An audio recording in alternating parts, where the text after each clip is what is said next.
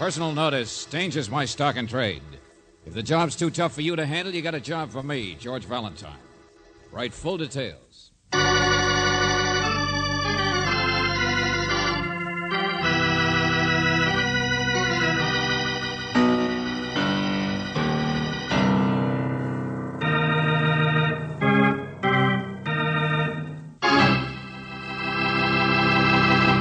You've all heard of the man behind the plow, or of the man behind the gun. But have you ever heard of the man behind the frame? Well, if you haven't, you are right now. Because that's the title of our Let George Do It adventure. Now, one does not have to have a high IQ to figure out that the man behind the frame is not some small character who keeps that picture of Uncle Egbert hanging up over the fireplace. On the contrary, he's the kind of schmo who likes to have others fight his battles for him.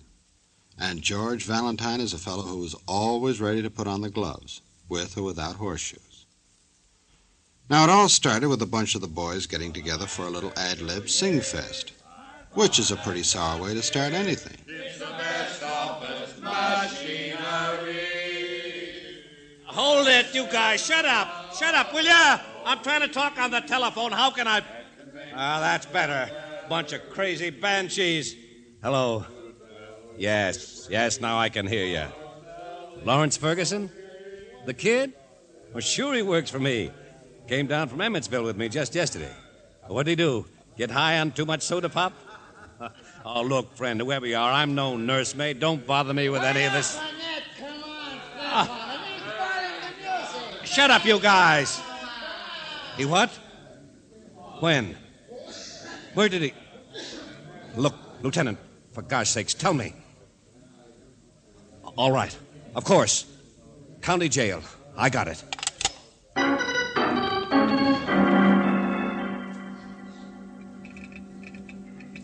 Dear Mr. Valentine, my name's Vic Burnett, Federal Office Equipment Company. You remember, the guy sold you the wire recorder for your office. Well, I'll cancel out the last 3 payments on it if you come down fast to the county jail. I need help.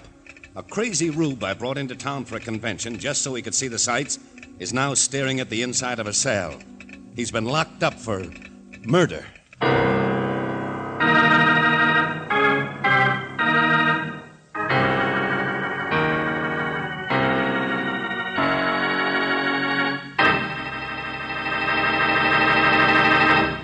I think that this Mr. Burnett should have coached this young hothead on how to act before he brought him to town. You just don't go around killing people, any more than you'd turn a deaf ear to this. Now let's see if George has gotten into the act yet. Oh, yes. I see he and Brooksy have just walked into Lieutenant Johnson's office. Okay, Mr. Burnett, But I feel responsible for him. He's never been down here before. He's not even a salesman. You see, up in Emmetsville, You want to see him, Valentine, or don't you? Just a minute, Lieutenant Johnson. He's never done anything but read comic books, but I can't let him get railroaded like a common... I'm sure he's not being railroaded for anything, and a woman is dead, isn't she? Miss Brooks, listen to me. This kid That's is a good idea. You listen to him, Brooksy. Come on, Johnson. Gladly. Valentine, wait a minute. I just want to hear it from the kid himself, that's all. What a job. My poor boy's in the hands of the law. Oh, well, that guy's just trying to help. I'm an old man. Guys like Burnett help me get that way. What's eating you? You'll see. Here, through here. A woman was murdered, huh? Take it from there. Hotel apartment where she lived. Name was Sally Fife. High-speed typist. Typist. Yeah, where'd he meet her? What happened? You'll see. Oh, look, Johnson. Blow on the side of the head with a bottle. Oh, little party? Little gal about 35, fast talker, neat, clean, small business of her own that didn't amount to anything. Fight, sure, a fight of some kind. What else? This is a very refreshing, original story. Why was the kid picked up? Were there witnesses? He was caught trying to run down a fire escape this morning. Taking us all day to even pry his name out of him. Well, I don't see He's 26. Skinny, sandy-haired, pimply-faced 26, and probably never earned more than 26 a week in his life either. You see for yourself. Hey, wake up. Ferguson. Oh, excuse me. Hello, sir. Sure. Oh, don't stand up. Just thought you were asleep.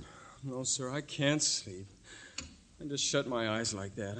I do it in the office sometimes so people don't know I'm thinking. Okay, I'm not sir. This is Mr. Valentine. Sure. How do you do, sir? Whatever you say. Yeah, hello. Sit down, Lawrence. Yeah. You want to hear it, too, I guess. I don't feel very good, you know. Last night you had some drinks. Yeah. See, Mr. Valentine, I'm just a clerk in the office. Up in Emmetsville, I mean. Been there 9 years. Uh-huh. I begged so many times to come to conventions. The boss, it's Mr. Burnett. He Last night you went to a movie, and after that a bar called the Silver Duck, and you had some drinks. Uh-huh. There was a banquet on the schedule, but, of course, I'm not a regular salesman. I mean, just a clerk, you know. But I do handle the boss's correspondence and the district records and things.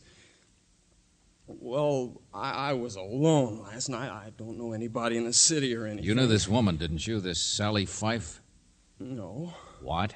No, I didn't. Not until then. In the bar, I mean. He met her there. Very refreshing. It's true, too. Go on. Well, I had several, I guess. You know how it is when a guy's alone, on the town, so to speak. I don't remember very well, but I guess I met her. She was awful nice. Anyway, sometime later, I didn't feel very well. Yeah, sure. It was a long way back to the hotel, and she said she'd make me some coffee up at her place, close by. But she was nice. I don't want you guys thinking anything. Yeah. We know all about it. Tell him what happened when you got there. I've told you, I don't know. It's not clear. I'm not used to... I mean, I don't know whether I drank the coffee or not. All I know is that it's daylight and I'm asleep on the sofa. All right, hold it, kid, hold it. There was a fight, wasn't there? You had trouble with this girl, and then... Stop it. Leave me alone. All right, I ran, sure. I ran. I tried to get out the fire escape, only my head was all dizzy. I would have got away if it hadn't been for that. That's this morning when they caught you. Get back to last night. Well, there she was. Dead. What do you think? I killed her. Oh, you did? Well, tell me about it. Refreshing original story. I don't know, tell you what. I wanted to have excitement, what it feels like to be kicked around and yelled at by all them salesmen. A clerk, sure. He'll never get any place. Well, they're all fakes, all of them. Loud-mouthed jerks I could wrap around my finger any time you ask. Salesman, I'm better than any of them. Cut it out, kid. Now, easy. You said you killed a woman. I must have, don't you see? Nobody else was up there, I remember. I'm sorry I shoot my mouth off, but I'm just trying to forget. I wish I was just being a clerk now. Remember, forget. It was her idea you have some coffee last night, I suppose. Well, it seems that way. It wasn't mine. How did you know? Oh, for the love of... Kid, haven't you ever heard of a thing like this happening to anybody besides you? What? Well, nobody ever got in trouble like this before. Nobody ever did the things that I must... Oh, cut it out, Rube. I can't stand it, Yeah, the facts are all true, Valentine. The ones we could check. Same old story. What are you talking about? I'm just a guy who wants... Hasn't it ever occurred to you you might be a sucker? Oh, never mind, Johnson, never mind. What's he held for? He signed a confession of anything? You think I take milk away from babies? Suspicion, that's all. Then how about taking him out of here? What's the name of that bar you said? The Silver Duck? Come on, Lawrence. I want to see if you know how to swim.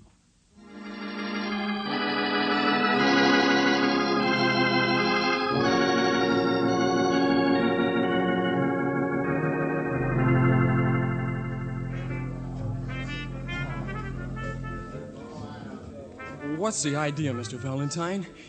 This is where I was, all right, Relax. Nobody's noticing the handcuff. Yeah, but just to stand here all the time. Keep watching. Neighborhood place, same people every night. It's about the same time now, too. The girl, Valentine, that's the part of it that doesn't fit. She wasn't the type, wasn't a regular customer. Yeah, Johnson, it does. I'm just all mixed up. I want to go back Lawrence, on your first night in the big city, how did you meet this Sally Fife? How about a demonstration? I want to see how a boy from the sticks strikes up a conversation with a strange woman. Well, I know my way around. Oh, no, I don't know. She said hello to him. What do you think? He probably blushed, too. Johnson, you contradict yourself. You said she wasn't quite the type. Brisk, sharp lady with a job. There's one. That guy. Huh? Which one? Point him out. There with a cigar. Just came in. Oh, I don't know. I'm not sure. I must have seen all the people who were here last night. I remember the waiters. Excuse me. Valentine, Lieutenant, wake up. What's the most likely way the kid here met Sally Fife? Got picked for a patsy or whatever it was. Somebody probably introduced him, don't you think? So I'll see you later.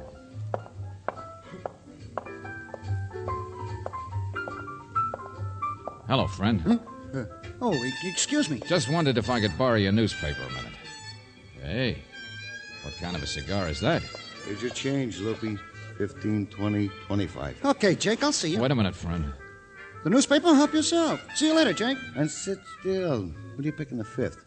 Must have hit it nice, them fancy cigars, paying off your debt. I still got to figure Hialeah. Hey, look over my arm, man. I want to ask the bartender, Jake, here about you. What do you want? He's all right, mister. Sit down, sit down. Name's Loopy, huh? What do you want? Turn around. That skinny young guy standing over there. Ever see him before? One next to the heavyset man? No. Hey, Jake, what do you let snoops like this in for? Loopy's all right, mister. Loopy, you haven't been doping the races at Hialeah. Papers turned to the front page. News about a murder. And that kid's picture. So at least you've seen him before in the paper, haven't you? I didn't notice. Hey, what do you want? Here, Jake, here's my selections, all of them. I'm getting out of this. Sure, Loopy. Give me that. Hey, look out. Get your hands off I got him, so cool off. That other guy coming is a cop. I got nothing to be afraid of. Oh, no. Just wanted to get rid of these notes in your pocket.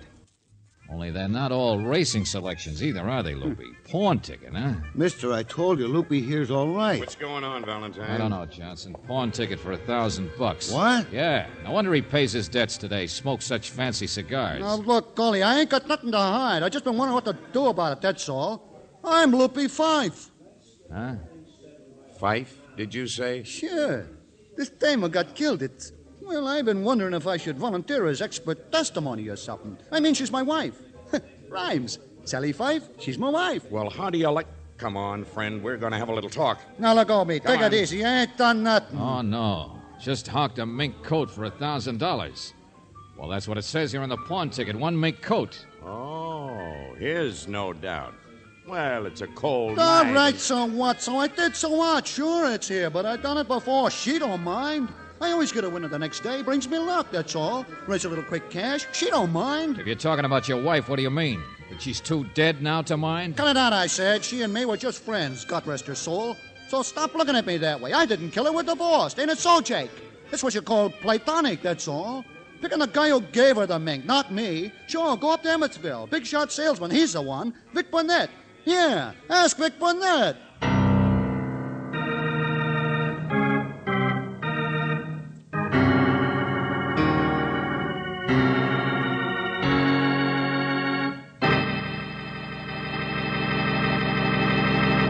Well, what do you know? Mr. Burnett goes around giving out mink coats to little married girls. You know, somehow he didn't impress me as being that generous. Anyway, while George Valentine is working that tip over, let's you and I work this one over.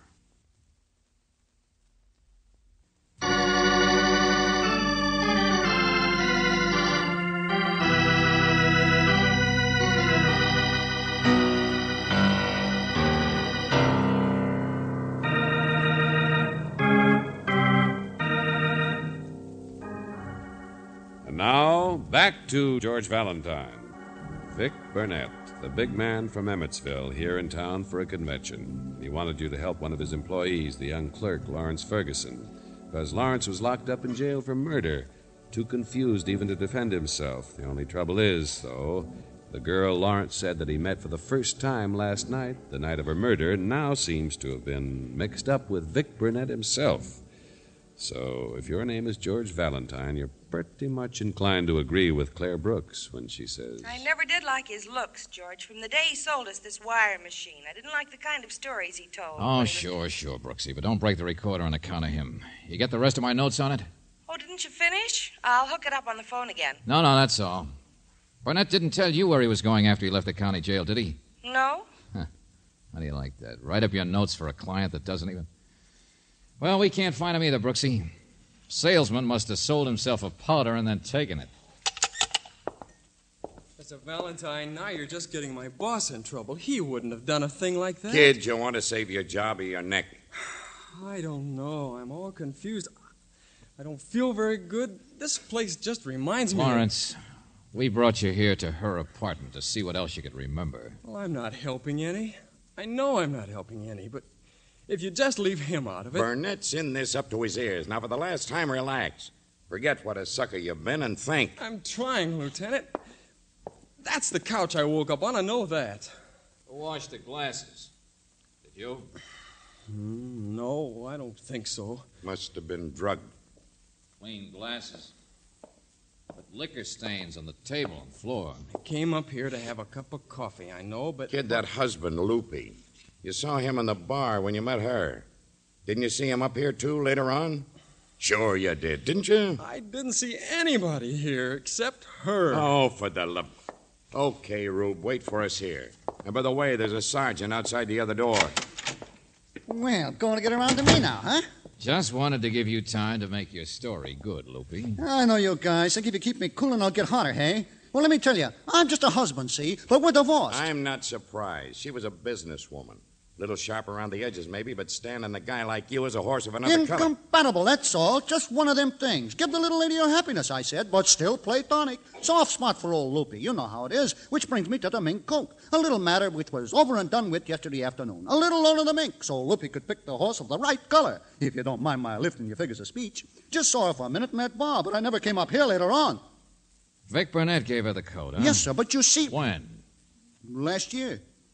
How long's he known her? Several years, maybe. Fancy apartment.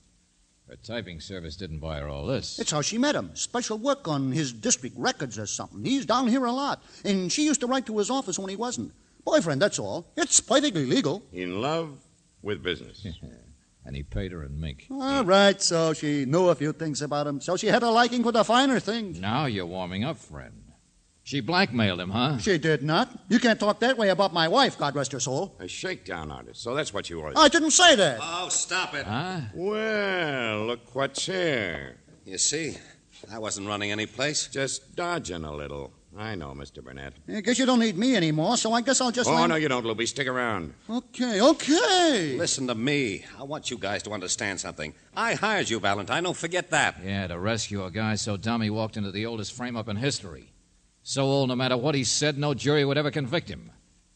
But that doesn't mean you couldn't be the man behind the frame, does it? Sure, he must be. Listen, I said, I would have told you everything, but you know how it is. When did you see her the last time? Last night, supper. Go on, make something out of that. There, you see, supper. He saw her at supper. How was she dressed? Huh? Well, I don't remember very nicely. Was she wearing a mink coat at supper, or wasn't she? Sure. The one I gave her. Why? Grab that guy. Lloyd! Oh, no, you don't. I know, Back sucker. grab him, Sergeant. Grab him. He's the one. He didn't get him.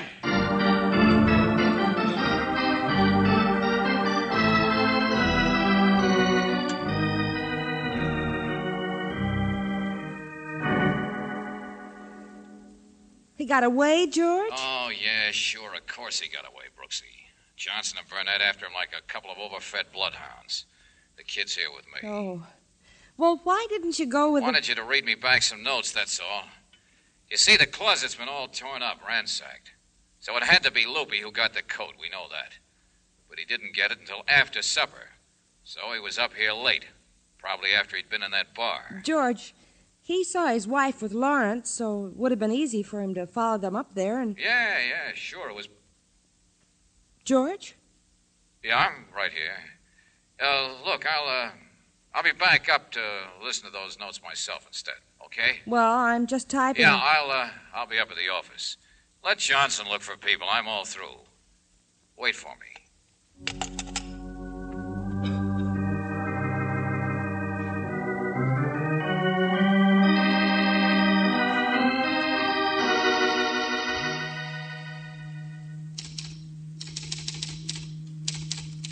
Notes for Burnett. Interviewed Lawrence Ferguson in jail. Has stack of circumstantial evidence against him, including the fact that he was caught running George, the scene of crime. I'm just getting started. The only trouble is... Oh. Hello, ma'am. I heard that voice and thought it was Mr. Valentine. I thought you were. You're Lawrence Ferguson, aren't you? Yeah, that's right. You mind if I sit down to wait for him? How'd you know? No, sit down. He described you, I guess. Oh? I was all dressed up last night. I don't look like much anymore. Oh, don't be silly. I thought George was with you. I can't afford to buy the kind of clothes the salesmen do. They're jerks. You know that? Where is George? Oh, I don't know. He was on the phone. I was waiting for him. Then he hung up and took off like lightning. Thought maybe he'd come over here. Go on with your work. I'll just sit here and wait. Well, thank you. Only trouble is, a matter of a mink coat. Loopy, Sally Fife's divorced no-good husband, hawked Oh, it Mr. for Valentine didn't know yet, I guess. Today. Loopy got the coat last Only night. That's what angle made there it. is, with a man who committed murder, maybe even with a coat as motive, hawk it, seems to me he'd be a lot more likely to sell it. Mr. Valentine's a smart man, isn't he? At the time Loopy hawked the coat, today, he didn't even know his wife was dead. I'm sort of like Mr. Valentine in some ways. Smart. Where is George? Tell me. If he left to come here and you were with him, he'd be here by now. I don't know. I'm waiting. Just like you are. Yeah. He said the closet at Sally's apartment was all ransacked. Loopy wouldn't do that, would he? He'd know where the coat was. Maybe he already got it. You mean while you were in that bar with his wife? Maybe. She wasn't wearing it. How did you know she even had a mink coat? I don't know, ma'am. I'm all mixed up. Yes. Play some more. That machine the salesmen sell. The big shots, the jerks. They even got a song. Salesmen of all FOE, we will have prosperity. Isn't that a laugh? Like a bunch of high school kids at a football game. I see what goes on. I can make more money than any of them. Lawrence, stop. Stop. I'll play it if you want. Sell it. Also, Mr. Burnett, it bothers me you'd hire me and still keep things secret. But you did hire me, so answer a few questions. Your correspondence up there in Emmetsville, Sally Fife did business with you, so whoever handles your correspondence would know about her. Check? And that's your clerk, Lawrence. He would have known about her through the handling of district records, too. But he insists he didn't even know her name until last night. Why? You killed her. The poor innocent boy being framed. You killed her. Mr. Valentine's smart. You're stupid. You killed her and ran, but you got caught. Don't say that! That's what she said. I'm sorry. They were sorry for me. They thought I'd been framed because I made it look that way. I spilled liquor on the rug and the table. I pretended. I used to give Sally information about Mr. Burnett. And then she'd get mink coats and things. I don't care. I don't want to know. She wouldn't give me my share. She said I was stupid, the same thing you said. Don't touch me. Why not? I had to kill you. Get away. Sally wouldn't give me my share. But I got even with her. And even if they caught me, I still made it look like I'd been framed. I looked for the coat, but it was gone. Get away, I said. But he still got away. Stop it. You Lawrence, Valentine, stop it. I wasn't can see I wasn't framed. They were sorry for me. They thought I'd been framed because I made it look that way. I spilled liquor on the rug and the table. I pretended. I used to give Sally information about Mr. Burnett. You did that. She'd get mink coats and things. Listen. I don't want to know. You turn that thing and try to record what I say. I was stupid. The same thing you You think you've got a confession, don't you? Where's the button on this crazy thing? I didn't know. No, I didn't. You bumped it yourself. Show you what kind of a proof I am. And so, Mr. Burnett, I guess you don't need a report. The kid you wanted me to help is nothing but a pin-brained loony. Where's the button? Turn it off at once. Oh, yes, it will, Buster. Oh, George, you're here. I'll show you the button.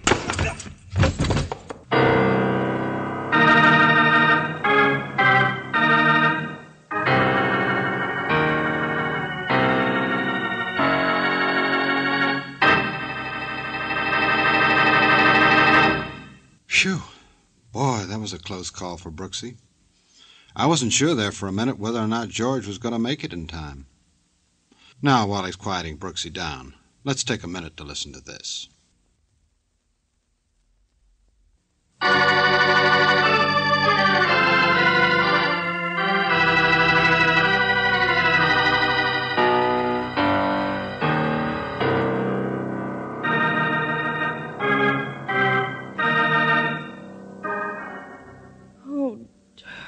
George. Oh, now, hey, Angel, cut it out. It's all over.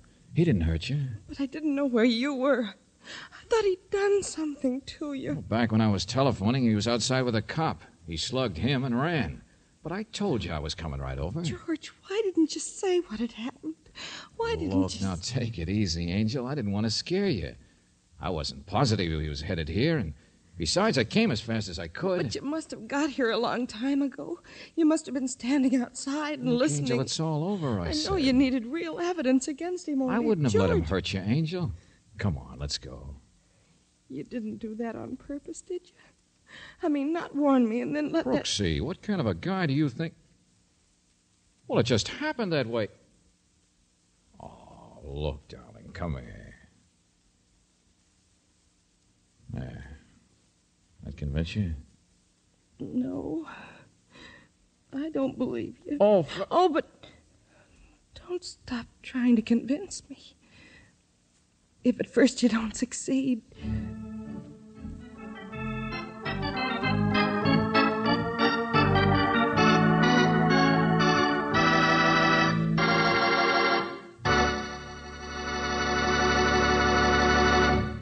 You have just heard The Man Behind the Frame, another Let George Do It adventure. Robert Bailey was starred as George Valentine, with Virginia Gregg as Brooksy. David Victor and Jackson Gillis wrote the story, with music by Eddie Dunstetter. Now this is yours truly inviting you to another visit with Valentine, when you will again hear what happens when you let George do it.